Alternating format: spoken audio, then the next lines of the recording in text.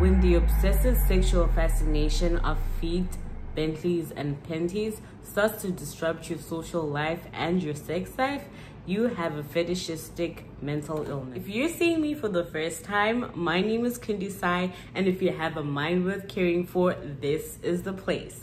Make sure you click that subscribe button, yada yada yada. Let's dive right. Today we'll be getting into what a fetishistic disorder is, the symptoms, as well as the treatments. Last time I was talking about how fetishes are actually developed. So if you haven't watched that video, make sure you're gonna create some time right after this video to watch the video that I posted last time. And I'm definitely gonna put it somewhere up here just so that you do not get lost, and it's probably gonna come out at the end of this video. So this is one of those very short videos. I hope you're gonna make it till the end. I would really appreciate it if you make it till the end. So let's get right in. According to the diagnostic goodness, a fetishistic disorder is a condition in which there is a persistent or a repetitive use of a non-living object or a highly specific focus on a body part to reach sexual arousal. So let's assume that your fetish is seeing your partner in women's jeans, irrespective of your partner's gender. So you are depending on your partner on wearing women's jeans for you to be aroused sexually. Hectic.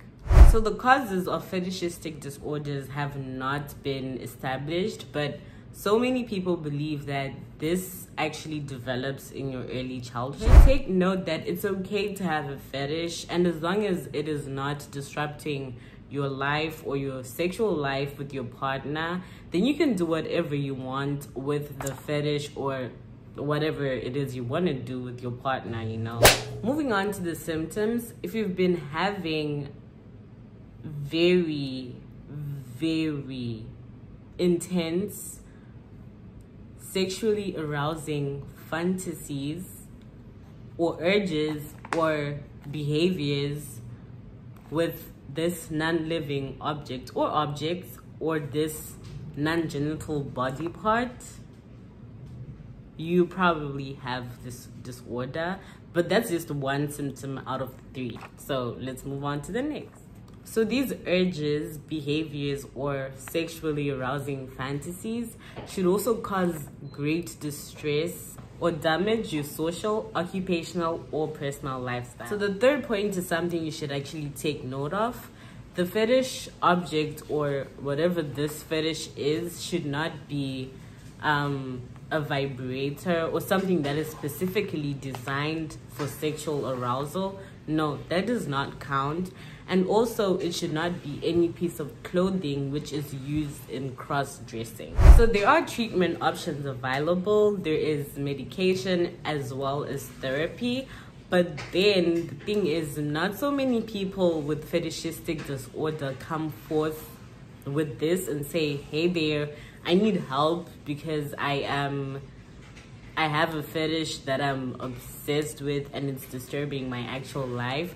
This is because not so many people are comfortable with talking about their sexual life or their sexual experiences. So people with this disorder usually just, you know, keep quiet about it and they hardly come forward. If you happen to have any questions about the fetishistic disorder, do write them down in the comment section right below. I will answer your questions if I can, and I'll refer you to a couple of sources if I can't answer your question. Thank you so much for watching till the end, and since you're here already, it would be really nice if you just take a screenshot of this exact moment, go to your Instagram, post it, and tag me in your story. Like, just write whatever you want to write, tag me in your story. That would be nice, just to know like who's watching and, you know, who's actually watching. So yeah, thank you guys. I love you so much. Bye. If you enjoyed this video, don't forget to check out my other amazing videos that are educational. And if you have enjoyed your stay on this channel, do subscribe on the pretty face that is right over here. I love you so much, and I look forward to you being a part of this amazing community. Bye.